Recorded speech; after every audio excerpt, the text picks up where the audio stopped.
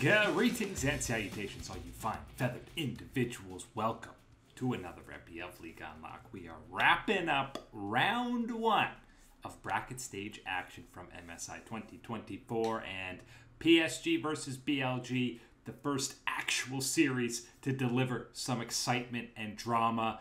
G2 and T1, historically, you look at pretty much any series and they deliver in that capacity, and this year's version at the mid-season invitational is no different. Whenever the best from EU versus the best internationally match up, there is always seemingly a bit of a banger on the Rift, and that is what we are certifying it today. We go the full distance, G2 versus T1, and right from the get-go in this series, we were getting a little bit of spice, especially when it comes to the draft, which we know G2 is able to do. Lane swapping not as prominent as I was expecting it to be in this series, but did get those fun picks, as I mentioned, and we got Caps evolving into Claps, getting solo kills a couple of times in this series versus that Tristana Azir matchup. And then we get one of the primo plays of the tournament so far. Check out BB Broken Blade on the Yasuo, predicting the flash out of Owner. It honestly looked like he was locked in, or locked on, like it was a targeted ability, him getting the knock-up, as the early game looked so damn good for G2 eSports, but they were not ready for the cow in the bot lane. Kyria on the Alistair, multiple times in this first game, finding sick, clean, nasty, wicked engages, re-engages as Zeus teleports in to grab more kills. Faker's Azir was not great early on, but he grabs a couple of kills to get a nasty little shutdown there. And here's Kyria again.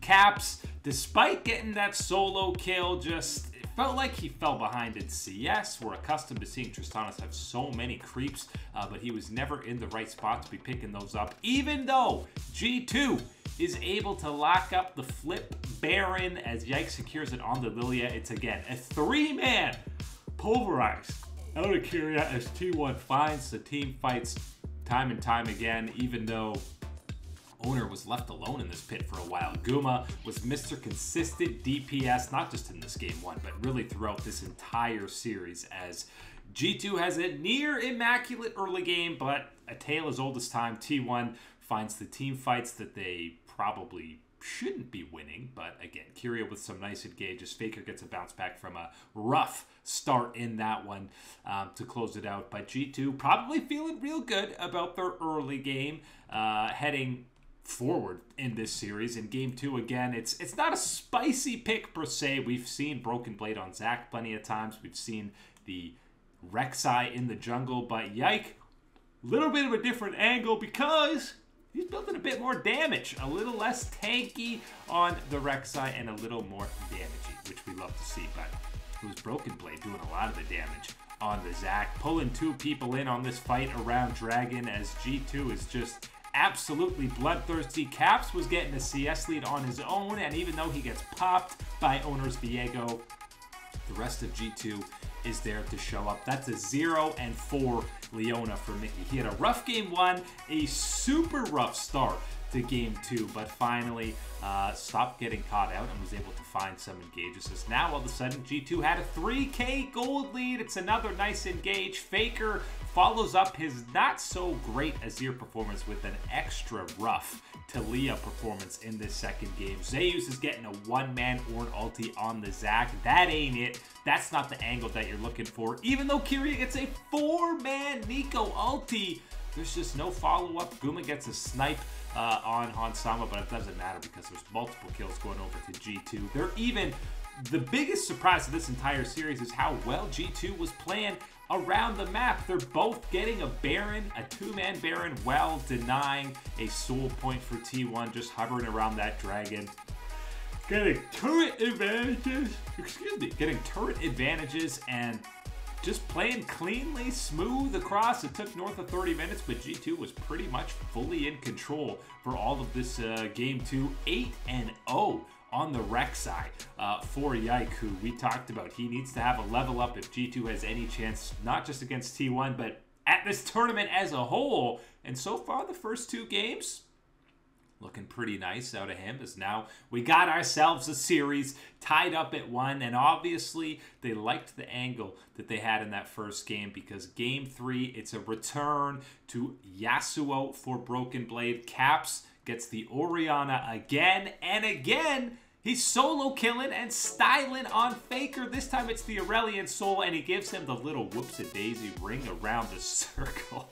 Flashing backwards into the Aurelion Soul to get another solo kill. Caps was rolling in this one, and even though T1 had a 1K lead, the story of multiple games in this series, Mickey finding catches on the Poppy. It's first Guma that's going down, and Kyria on the Camille with no flash. Double kill over to Hansama's Lethality Varus, and now still a pretty even game despite that solid early game out of T1, but another nice knockout from Mickey. Catches out Zeus, and then it's the Shockwave. First the ulti from the Yasuo, and then the Shockwave out of Caps, pulling people in, as it's 3 kills eventually that goes over to G2. And what is happening? They got a 6K gold lead. They're getting a somewhat uncontested Ocean Soul. Well, T1's hovering around to try and contest, but the knockup, it's a feeble effort as the kill goes over to G2. And even Yike, wrong side of the bush there, gets caught out, but it's a 400 IQ play because he baits in. Broken Blade's able to ulti off of him with the knockback, and it just ends up being multiple kills and kills. Kyria's gonna scoot his way out of there, but the damage is done. It's 3 over 2 G2. Now just tying a bow on the game as they secure the Baron, and Owner has no chance to go for a steal. It's pure desperation. Faker gets yoinked back in. This ends up being a full ace to go with Dragon Soul and the Baron buff as G2 closes out the game. 24 kills in 29 minutes just for G2. If you throw in T1's easily 8 kills, you're looking at over a kill per minute in that third game, which is exactly the recipe that you know G2 wants if they have any chance in this series. As kills, kills, kills, chaos, much like we've seen Fnatic do with some of these top tier teams.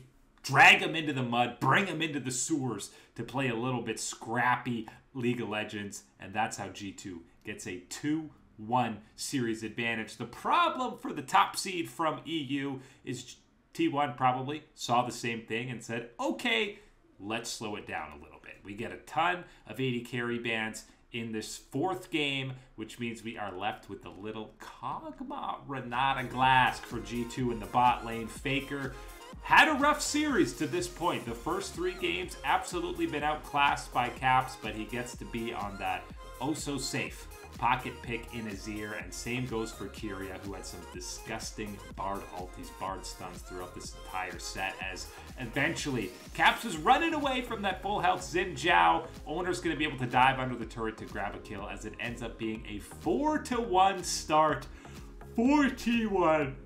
Do or die in this series as they're down on match point. It was so much slower.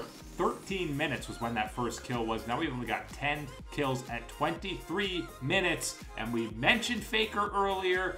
When the times get tough, when the games matter the most, that's when you get the clean, the pure, the iconic type of Azir shuffles. Even though T1 already had a lead at this point, Faker, Mr. Closer, pulls in the sweep. A couple of G2 members, 4 kills, go over to T1, and really, it's just that one fight around Dragon, and that one fight where Faker gets the shuffle is the difference maker in this game, as we even get a thumbs up. Golden thumbs up sliding in. Finally, we get to see a showing from the GOAT in Game 4 to push this one to Silver Scrapes, the complete opposite of that Game 3 that was kills left, right, and center, scrappy all around. This was just calm, cool, collected, controlled out of T1. A classic LCK versus Western squad matchup on the international stage where it was fully methodical, and T1 close this one out for Silver Scrapes into that Game 5 action. It's a K'Sante sighting. Oh no.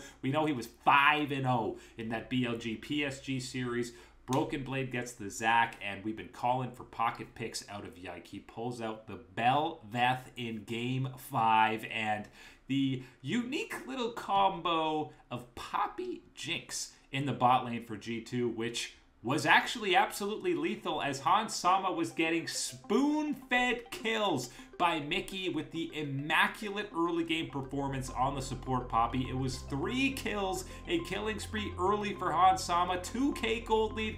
Everything's looking amazing for the upset for G2, but T1 slowly crawling their way back into this series. And even though Hans Sama got so damn fed early on, it's a Cassante.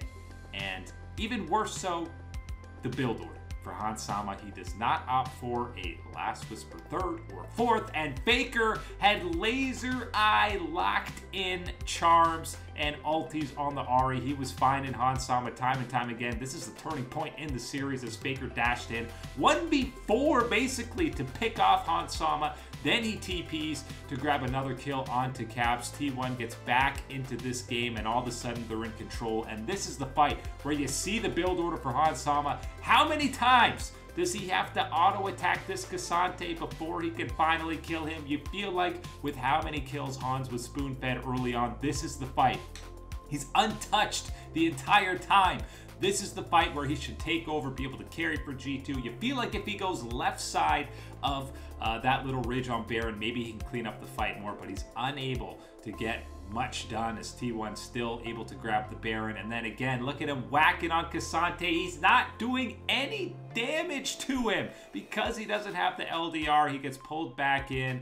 Zach is already in that blob form. Look at how low the health bars are of G2. They're not able to get anything done. A couple more kills go over to T1, and then it's Hans Sama again. Look out for Faker. He slides in. You thought the Azir performance was good in Game 4. An absolute immaculate vintage Ahri performance in the 5th and decisive game of this series. We ignore the bad first 3 games that Faker had in this series because he's the one who's getting the last laugh to close this one out and send T1 on to the next round to get a date, a little bit of a rematch from last year's MSI against BLG. You feel horrible for G2 because they had it. It felt like they'd cooked enough. They'd done enough that they had a chance at winning this series. The early game was so damn good. You feel terrible for Mickey because that Game 5 was the best Poppy support performance you might have ever seen in a professional game. But again, Faker gets the last laugh. Caps was kind of gapping him in most of this series. But again, that 4th and 5th game proving why Faker is so integral to this team and integral to the esport as a whole. But listen, if you're G2, you're feeling very good about yourselves because you went toe-to-toe with T1. You proved that you could compete. You're going to losers against PSG, who I know had that incredible series against BLG, but G2 will and should be favorites in that matchup to climb their way back and match up against some of these other LCK and LPL squads. The Bel'Veth in Game 5, I alluded to it. Love to see Yike on it. He had 0 impact. He wasn't able to get anything rolling, which is too bad because he had a pretty damn good series, especially on those Rek'Sai games, but could not get it done on that Bel'Veth in that 5th and decisive matchup. And I already alluded to Hans Sama. Needed to see a step up out of him because Guma has been the most consistent T1 player for basically the entirety of the spring split. He's always Mr. Old Reliable to be able to take over a team fight. Haven't got that same sauce out of Hans Sama, and that seems like the final domino that needs to fall for G2 to really be able to stand out at this year's MSI because there are so many damn incredible AD carries that G2 is going to be matching up against. But through these first 2 best of 5s, you're feeling pretty good about both Fnatic and even more so G2 for taking T1 the absolute distance. These guys, I think the rivalry now is 17-12 head-to-head win-loss in favor of T1 versus G2. And the fact that it's that close to 50-50 really speaks to just how incredible this rivalry has been over the years and how G2 has actually been able to match up internationally time and time again, year in, year out. And a lot of that is because of Caps in the mid lane. Super excited to see both of these squads. We got double best of 5s going over the weekend, both the losers bracket and winners bracket. There are no signs of slowing down at this year's MSI, but that is it today for League Unlock. My name is Eric, and thank you always to all you beautiful people for hanging out and watching, and you best believe we'll catch you on that flippity flip.